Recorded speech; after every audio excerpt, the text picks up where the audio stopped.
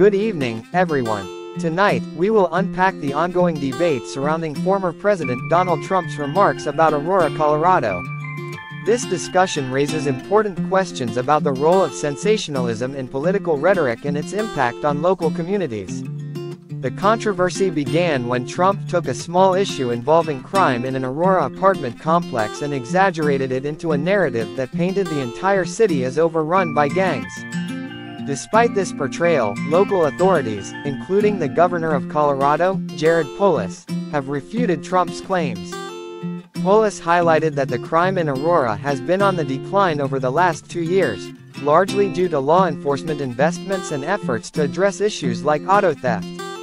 Governor Polis emphasized that the real issue in Aurora wasn't gang-related as Trump suggested but rather due to absentee landlords allowing buildings to deteriorate, which led to unsanitary living conditions. A particular building was closed as a result, unrelated to any broader criminal activity. Polis pointed out that Trump's visit to Aurora was superficial. He only attended an event at a hotel and left, missing an opportunity to genuinely understand the city and its challenges. Another key issue discussed was immigration, as Aurora has seen a significant influx of Venezuelan migrants. Polis expressed optimism about Vice President Kamala Harris' border security plan, which aims to streamline legal work processes and secure the border. He criticized Trump for blocking bipartisan efforts to address immigration reform in the past.